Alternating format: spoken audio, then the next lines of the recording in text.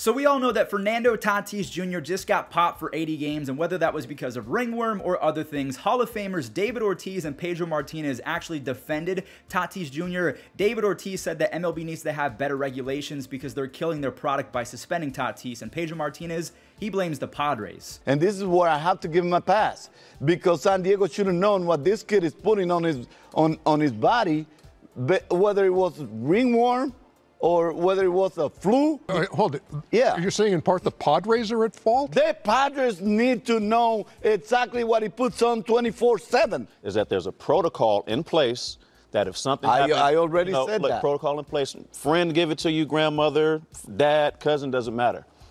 Take it in.